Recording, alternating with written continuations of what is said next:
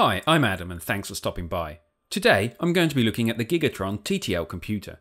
If you haven't already seen my unboxing video or my Gigatron build video, then I suggest you start with these. You'll find the links at the top of this video and in the description down below. What exactly is a TTL computer?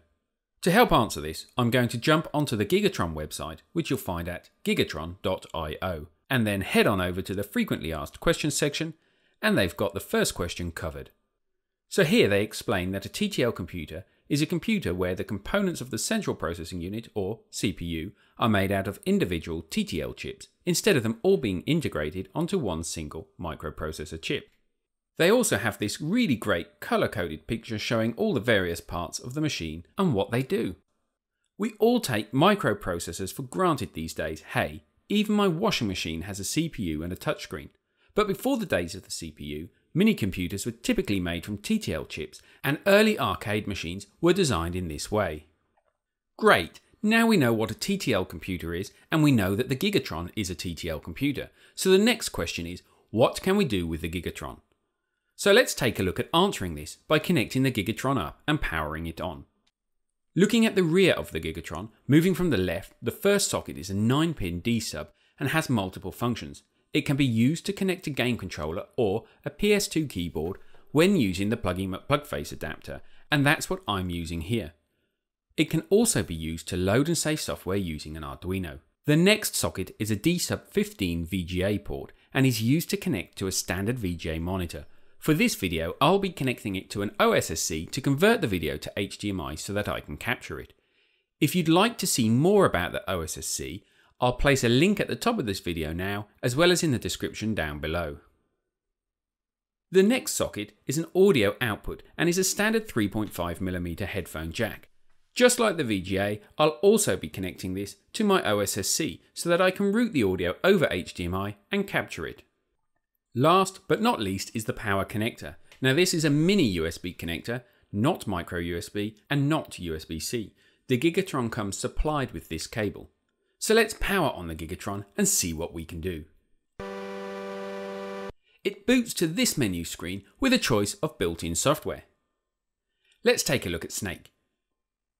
The original Snake-based arcade game Blockade, released in 1976, was a little before my time, but anybody who had a Nokia mobile phone in the late 90s or early noughties will be familiar with this game.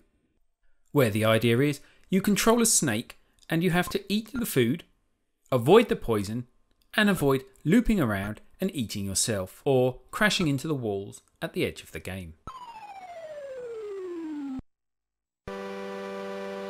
Pressing the page down button on my keyboard, or select if you're using a game controller, cycles through the retro line mode. There is more to this than just a cool retro look and feel. The Gigatron doesn't have hardware sprites or a dedicated graphics card. The video display is written to memory and then output to the VGA socket.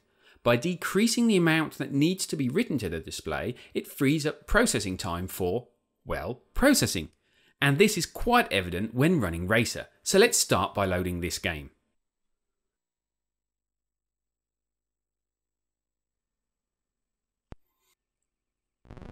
With the retro lines left to default, you can get a feel by watching for the speed of the gameplay.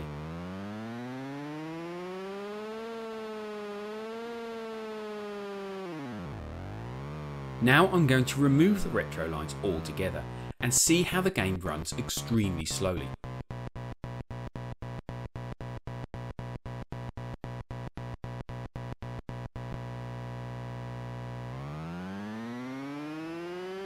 To exit running software, reboot the Gigatron by pressing and holding the page up key on the keyboard or the start button if using the game controller.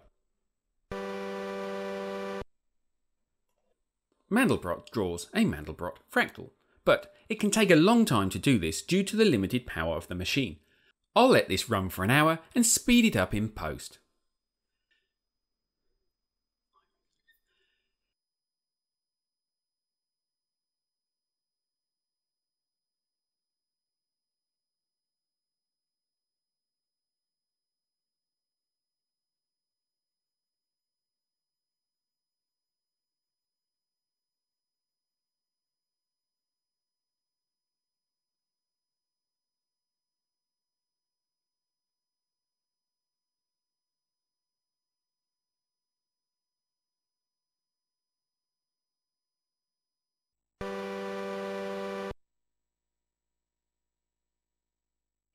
Pictures shows off the Gigatron's display capability.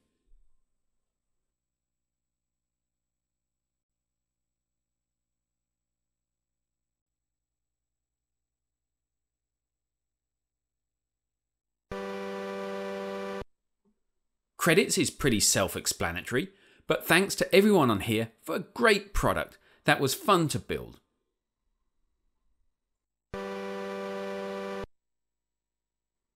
Loader. Now this is an interesting one. When using the plug-in-plug-face adapter, you can set the keyboard layout by running Loader and then pressing Ctrl-Alt-F1 for a US keyboard, F2 for the UK, F3 for Germany, F4 for France, F5 for Italy, and F6 for a Spanish layout. The selection is then stored in the plug-in-plug-face adapter, so you'll only need to do this once. It's also possible to load and save software over the 9-pin D-sub interface using an Arduino.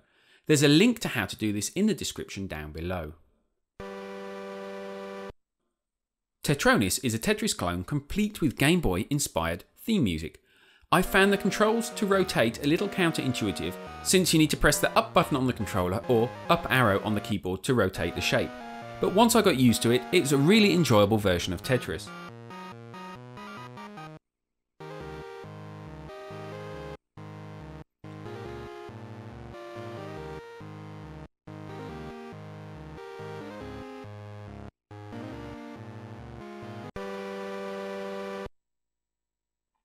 Bricks is another typical old school game. One thing I noted was that I found the gameplay a lot easier when using the PS2 keyboard.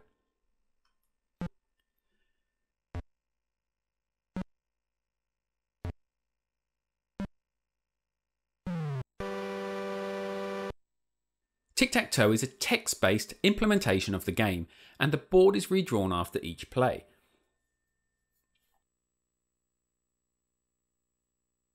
The Gigatron does take quite some time calculating its next move.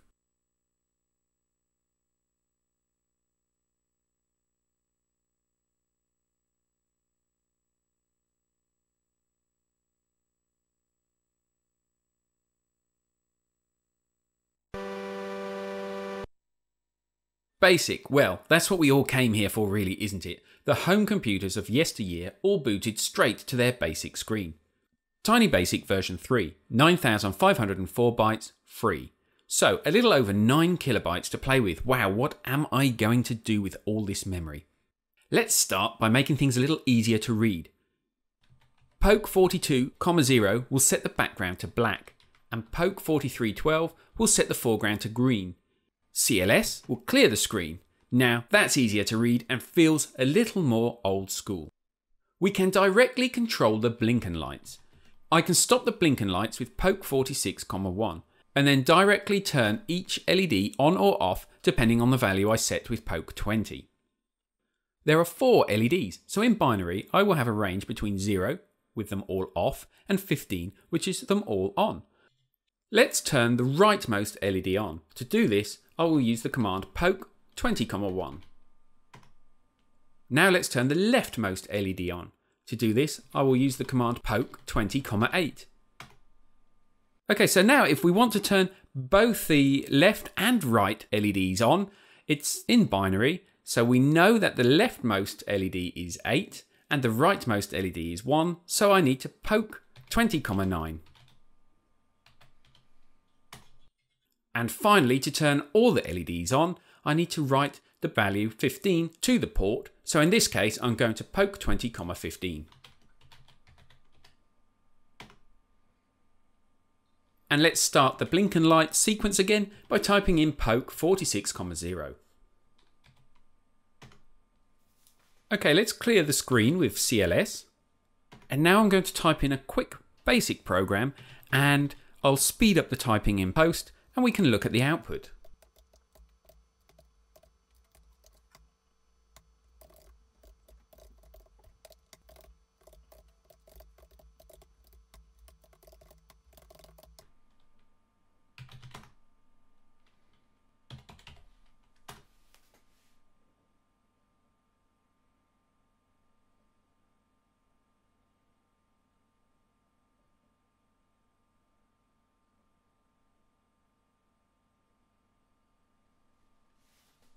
break out of a running program with Ctrl-C. And that was basic on the Gigatron.